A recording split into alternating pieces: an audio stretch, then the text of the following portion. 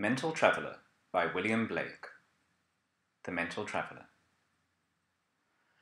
I travelled through a land of men and women too, and heard and saw such dreadful things as cold earth wanderers never knew.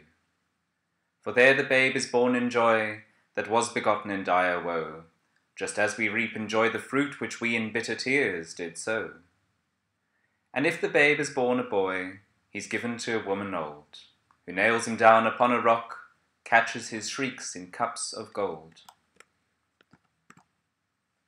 She binds iron thorns around his head, she pierces both his hands and feet, she cuts his heart out at his side, to make it feel both cold and heat.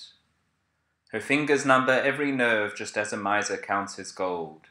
She lives upon his shrieks and cries, and she grows young as he grows old.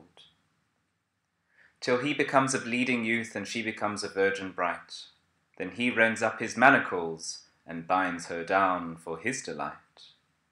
He plants himself in all her nerves just as a husbandman his mould. And she becomes his dwelling place and garden fruitful 70-fold.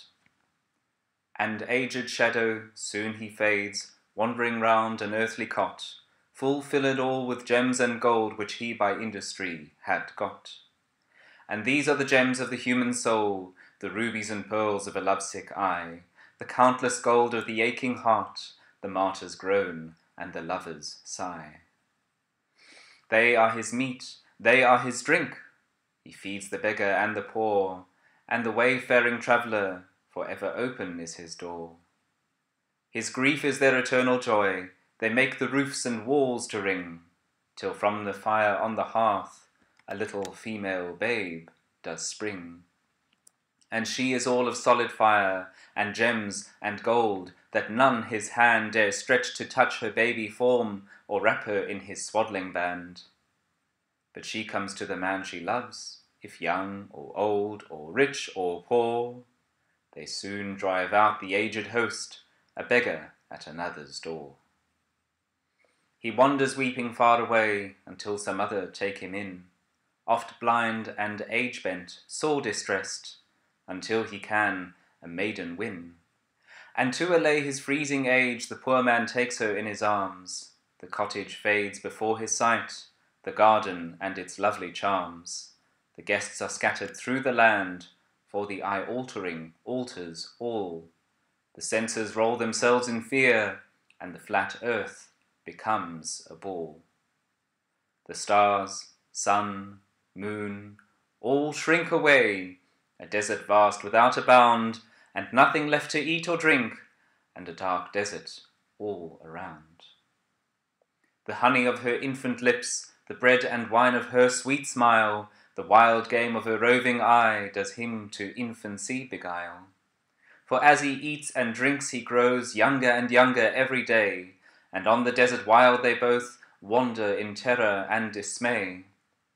Like the wild stag she flees away, her fear plants many a thicket wild, while he pursues her night and day, by various arts of love beguiled.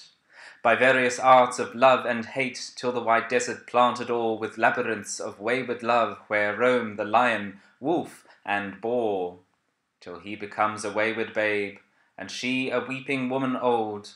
Then many a lover wanders here, the sun and stars are nearer rolled. The trees bring forth sweet ecstasy to all who in the desert roam, till many a city there is built, and many a pleasant shepherd's home. But when they find the frowning babe, terror strikes through the region wide. They cry, the babe is born!" and flee away on every side. For who dare touch the frowning form? His arm is withered to its root. Lions, boars, wolves, all howling flee, and every tree does shed its fruit. And none can touch that frowning form, except it be a woman old.